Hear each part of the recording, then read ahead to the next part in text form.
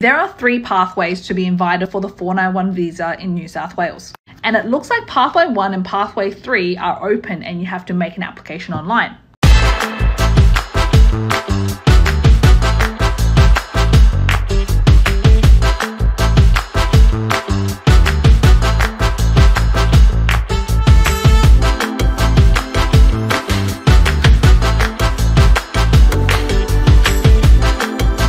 So you first obviously need to submit an expression of interest as always, but if you head over to the website, they do have a link for the online form. Now you do need to make sure that you do qualify for the requirements because it does get a little bit complicated. So looking at Pathway 1, here are the requirements. You must be employed by a regional New South Wales employer. There is no specific occupation list for this one. Your occupation just needs to be on the 491 visa list.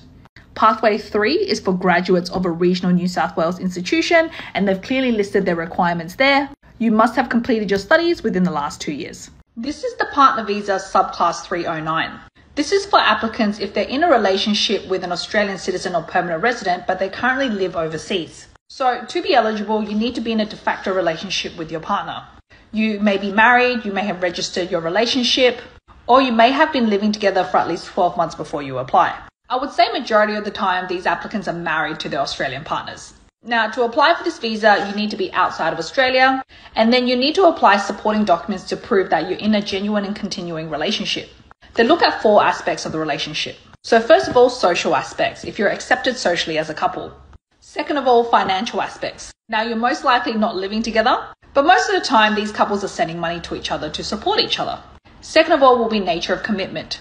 So this can be how many times you guys travel to see each other or how many times you contact each other throughout the week. And lastly, nature of the household. And this is the one I get a lot of questions about because if you're not living together, how can you operate as a household unit? And yes, the department put less weight on this aspect because they know. But you can write a statement about how the household will operate when you guys do live together. I'll drop some more tips in the captions. There are 3 pathways to be invited for the 491 visa in New South Wales. And it looks like Pathway 1 and Pathway 3 are open and you have to make an application online. So you first obviously need to submit an expression of interest as always, but if you head over to the website, they do have a link for the online form. Now you do need to make sure that you do qualify for the requirements because it does get a little bit complicated. So looking at Pathway 1, here are the requirements. You must be employed by a regional New South Wales employer. There is no specific occupation list for this one. Your occupation just needs to be on the 491 visa list. Pathway 3 is for graduates of a regional New South Wales institution, and they've clearly listed their requirements there. You must have completed your studies within the last 2 years.